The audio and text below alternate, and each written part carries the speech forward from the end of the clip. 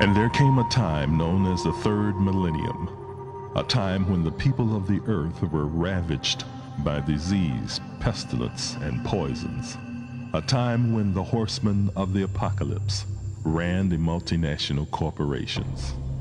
A time when America's citizens were waking up to a future of no money and no jobs.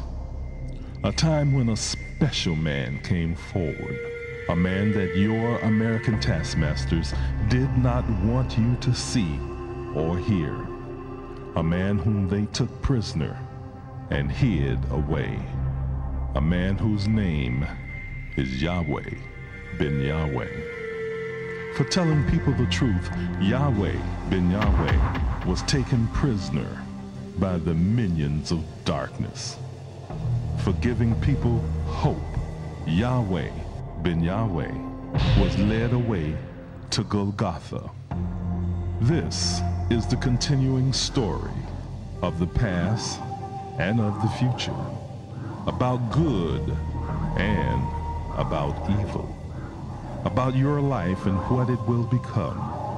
A story that tells why the so-called black man of America had to suffer for over 400 years. A story of what will happen to the so-called black man if he returns to the laws, statutes, judgments, and commandments of God Yahweh. Olam shall Yahweh. The universe of Yahweh. Brought to you by the nation of Yahweh. Working for you and your future.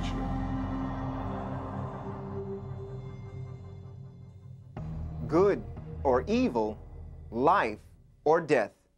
This is your choice in this, the year 6001, the year of judgment. Shalom and welcome to the universe of Yahweh. My name is Josiah Israel and I am your host. For over 7 years now, we have been discussing some of the things the Bible said would occur in the day of judgment. We warned you that the weather was going to change and that the powerful forces of nature were going to bring terrible destruction upon America and the world, and that it was going to get worse and worse and worse. And it has. We alerted you that violence in the public schools was going to increase, and it has. We showed you in the scriptures that forewarned of wickedness in high places. And we are witnessing today gross misconduct and serious crimes being committed by some of our highest elected officials. What lies ahead for America and the world is nothing less than the proliferation of deadly diseases and plagues as foretold in the Bible. But there is hope. The Bible tells us that at the end, the Messiah would be revealed. And at that time, he would save the righteous from this impending destruction. That one, the Messiah, is Yahweh ben Yahweh. So we invite you to join us in the universe of Yahweh, featuring the commandments of Yahweh and the Messiah revealed. First, the commandments of Yahweh.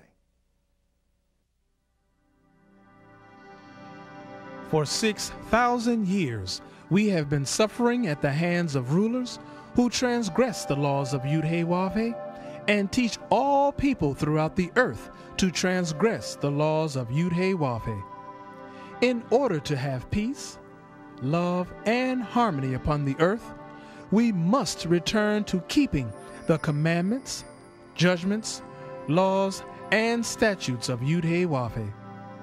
All of us have been taught that the commandments, judgments, laws, and statutes in the Old Testament Bible do not count today. In this series, we will show you that the commandments, judgments, laws, and statutes in the Old Testament Bible do count, and that if we govern our lives according to these commandments, judgments, laws, and statutes of God Yahweh, then we will have peace and goodwill upon the earth forever. We invite you to study along with us. However, in order to do so, you must have the following tools: a King James Version of the Bible, several dictionaries, the New Strong's Exhaustive Concordance, a set of encyclopedias, Hebrew and Greek lexicons, a thesaurus, and a synonym finder.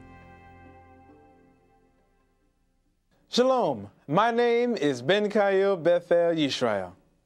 We shall continue our discussion of the commandments and their relationship to the fact that to dress the Garden of Eden was the first commandment ever given to man, Adam.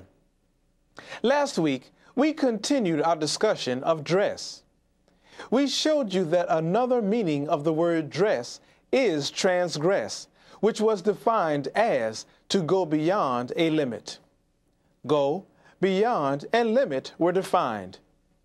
We concluded from the word dress and its relationship to transgress that Yahweh gave Adam the freedom to travel outside the scope of the geographical boundary where he had been put in the Garden of Eden and still keep the commandments of Yahweh. The scope of Adam's boundary was identified in Genesis chapter 1, verse 28.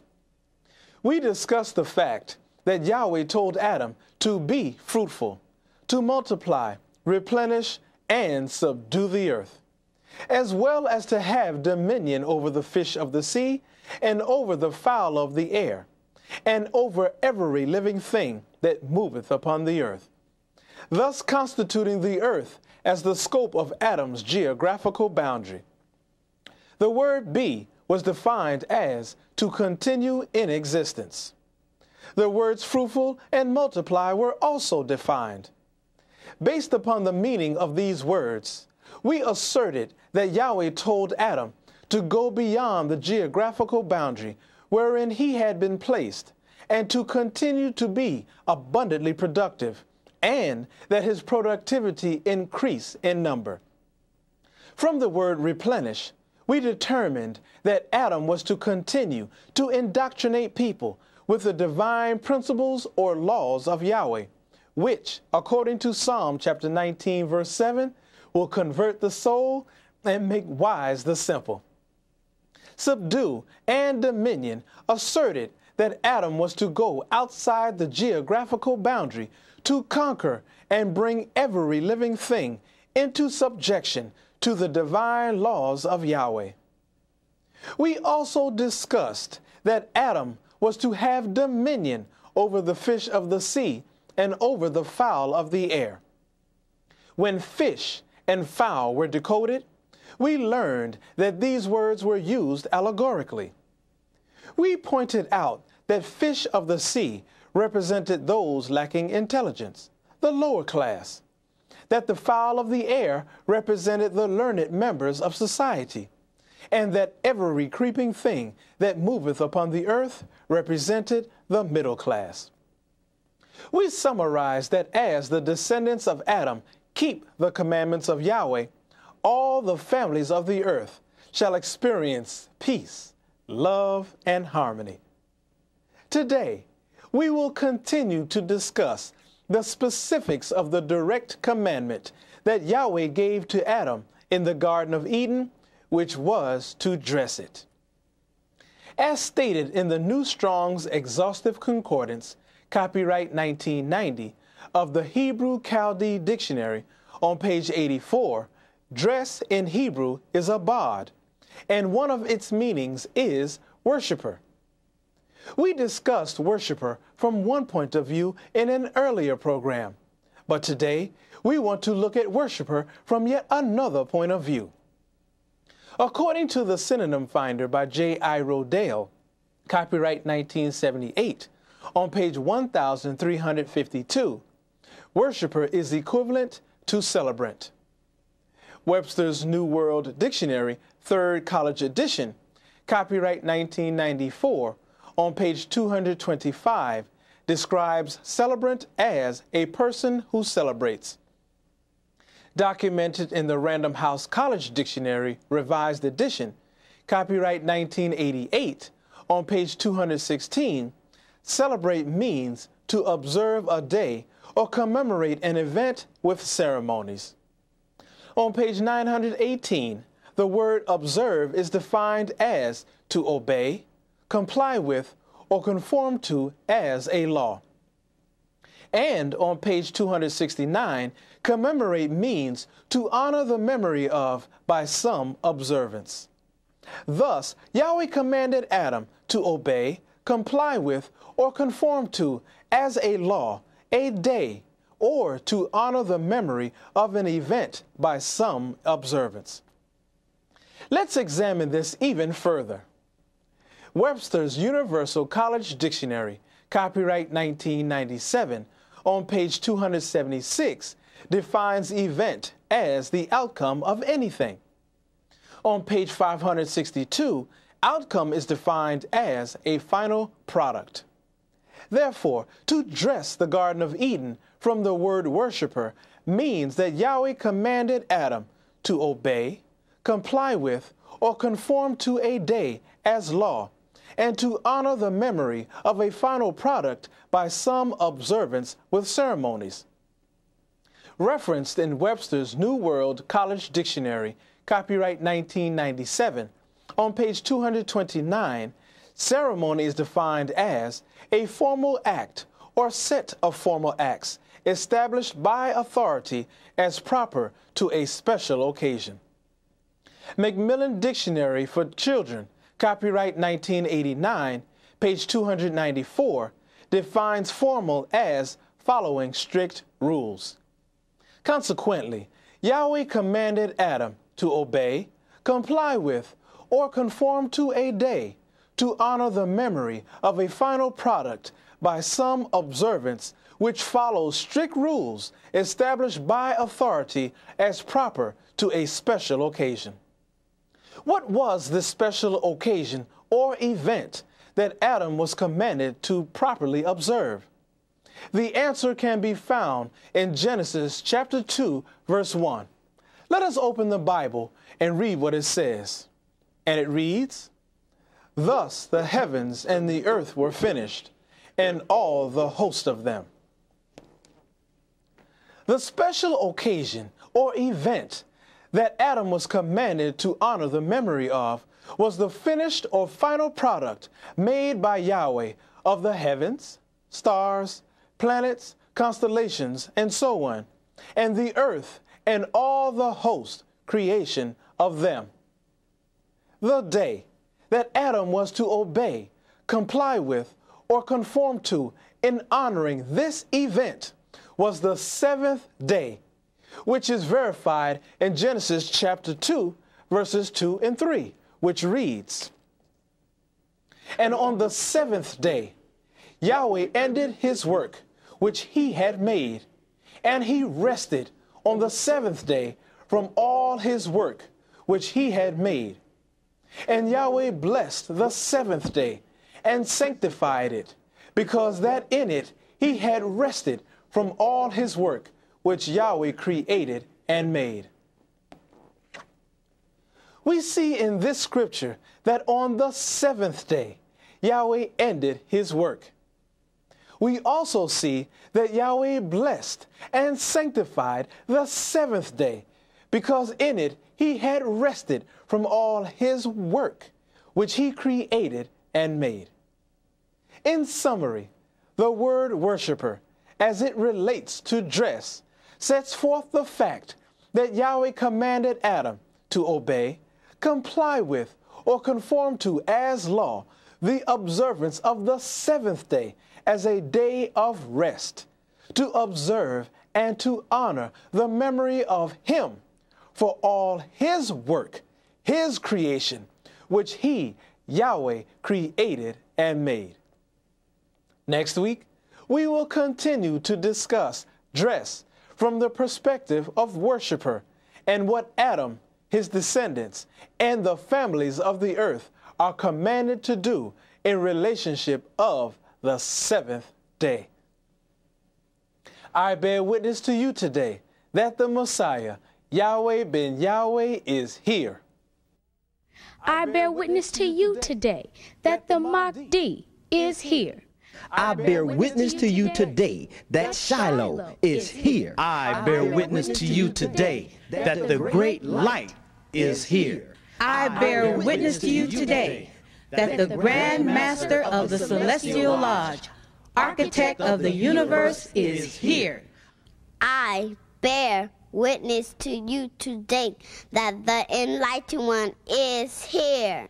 I bear witness to you today that the one all religions have been speaking of for almost 6,000 years is here.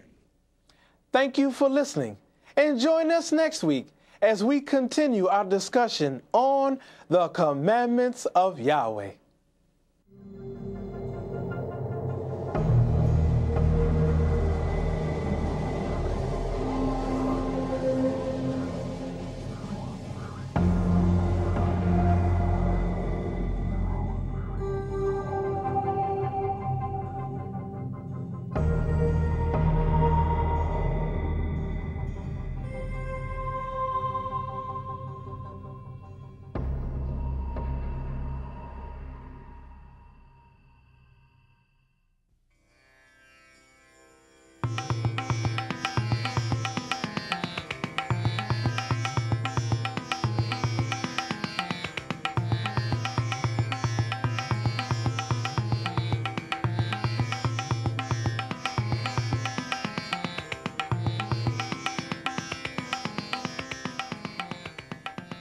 Shalom. Welcome to Exodus, Release Our God to Us. It was prophesied that when the Son of Man appears, there would be a time of great and terrible natural disasters. This is Judgment Day, and Yud-Heh-Wav-Heh is plaguing and judging this world. America is suffering from one tragic disaster after another. Why? Because this proud country is responsible for persecuting and holding the son of Yud-Heh-Wav-Heh, Yud-Heh-Wav-Heh Beit Nun Sofit Yud-Heh-Wav-Heh, in prison for crimes he did not commit and refuses to let him go. This is the reason Yud-Heh-Wav-Heh is judging America and the world with Arctic cold temperatures and blocks of ice, along with sleet and blinding snow. Let us read some very important questions in Job, chapter 38, verses 22 and 23. Hast thou entered into the treasures of the snow? Or hast thou seen the treasures of the hail, which I, Yud-Heh-Wav-Heh, have reserved against the time of trouble, against the day of battle and war? Headline: Blowing snow, bitter cold plague much of USA. Snow stranded people in cars and trapped them in their homes. Headline: Cold front brings death to Mexico. A cold front crossing Mexico left countless people dead. Headline: Cold brings U.S. to its knees. Temperatures fell below zero across more than 1/3 of the nation. With headlines like these, it can be said that we have entered into the treasures of the snow. What do you think? Must we continue to suffer from bitter, bone-chilling cold and ice? Of course not. And Yud-Heh-Wav-Heh Beit Nun Sofit Yud-Heh-Wav-Heh holds the key. However, until the release of Yud-Heh-Wav-Heh Beit Nun Sofit Yud-Heh-Wav-Heh, the present course of natural disasters worldwide shall continue to get worse and worse and worse. Shalom, and we'll see you next week on Exodus, Release Our God to Us.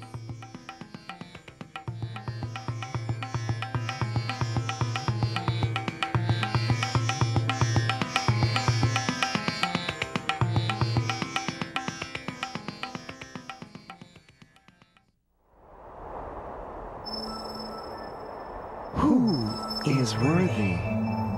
Who is worthy to open the book? Who is worthy to open the book and loose the seals thereof? And in the midst of the 7 candlesticks, one like unto the Son of Man, clothed with a garment down to the foot, and girt about the paps with a golden girdle.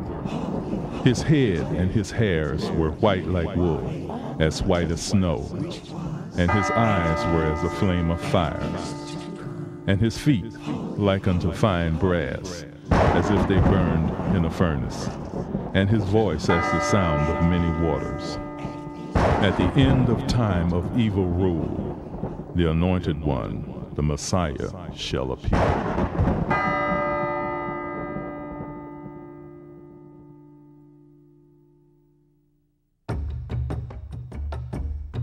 In 1979, Yahweh Ben Yahweh came to Miami and became the spiritual leader and founder of the Nation of Yahweh. Although he took a vow of poverty, in 7 years he guided the nation to amass a $250 million empire. Under his direction, the Nation of Yahweh has grown to encompass disciples, followers, and supporters in over 1,300 cities within the U.S. and 16 foreign countries. Yahweh Ben Yahweh is bringing about changes in the lives of individuals and is giving the world the keys to success in life, politically, economically, educationally, socially, and spiritually.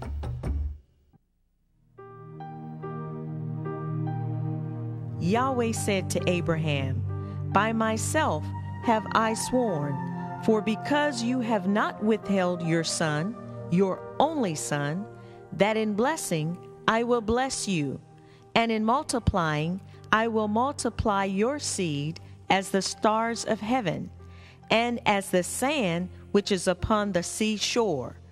And your seed shall possess the gate of his enemies.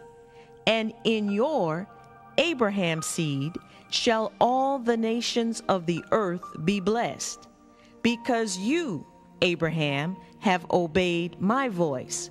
Genesis chapter 22, verses 16 through 18. Yahweh repeated this promise to Isaac, the son of Abraham. He said unto Isaac, "Sojourn in this land, and I will be with you, and will bless you.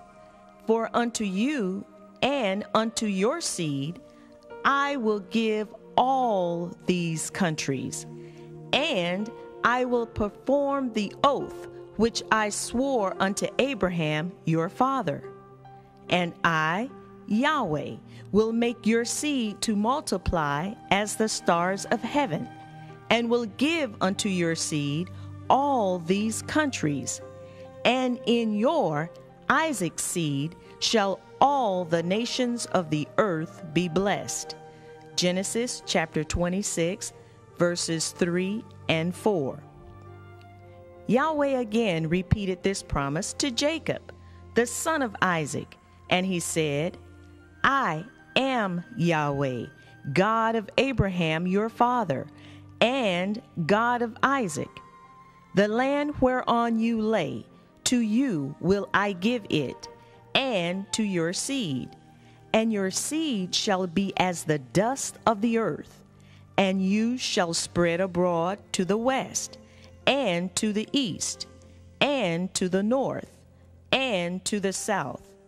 And in you, Jacob, and in your seed shall all the families of the earth be blessed." Genesis chapter 28, verses 13 and 14. We want to call to your attention the critical circumstances for the family in each case of both Isaac and Jacob. This promise is also emphasized in the New Testament. Those of us who repent for breaking the laws, statutes, judgments, and commandments of Yahweh are the children of the prophets, and the covenant which Yahweh made with our fathers, saying unto Abraham, "And in your seed shall all the kindreds of the earth be blessed."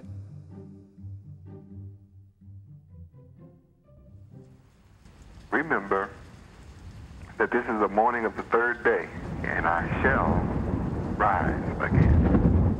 I am the resurrection. All of prophecy tells you that I shall rise again. It's all about that. Luke chapter 2, verse 34. No doubt about it. Again, I love you forever, bless you forever.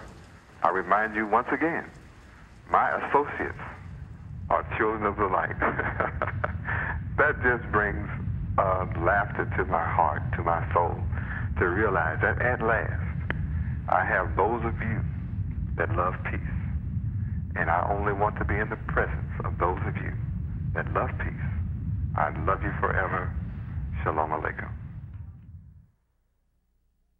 According to the covenant made between Yahweh and our forefather Abraham, Yahweh ben Yahweh has been sent to us, the lost sheep of the house of Israel, first. Yahweh ben Yahweh has come teaching the laws of Yahweh, thus giving us an opportunity to turn away from breaking the commandments, judgments, laws, and statutes of Yahweh. When we, the lost sheep of the house of Israel, accept Yahweh ben Yahweh and follow his divine teachings, then all the families of the earth shall be blessed. Thank you for joining us in the universe of Yahweh. And now, we'd like to invite all of you to pray with us as we turn to the east with outstretched hands and say a prayer to our Heavenly Father, Yahweh, the Lord's Prayer in Hebrew. Come, let us pray. Tefillah, Ave Nu Shabbat Shemayim, Yikadesh Shemeaka, Tavo Malkuteaka, Yase Razonka, Kiva Shemayim Kain Ba'aretz, Et Lekum Kukenu, Tain La Nu Hayom, Uslak La Nu, Al Kati Enu, Kimo Shasol Kim, Gamanaknu, La Koteom La Nu, Ve'al Tefienu, Lade Nisayom, Kim Kal Seinu, Min Hara, Kilaka, Hamamlaha, Veha Givera, Veha Tiferet, Leolame, Olamin Sila. We thank thee, O Yahweh, O living and eternal King, who has so mercifully restored our souls within us. Selah. Praise Yahweh, and always remember that the Father, Yahweh, and his Son, Yahweh ben Yahweh, love you, and your host loves you too. Shalom Aleichem. To order the companion book to the series, The Messiah Revealed, call 1-800-967-PEACE. That's 1-800-967-7337. And when you call, ask about the special discount on The Sower of Good Seeds by Yahweh ben Yahweh. Videos of this program are available. When ordering, please refer to the program number on the screen. You can now access the divine mind of Yahweh ben Yahweh on the internet at the address on the screen.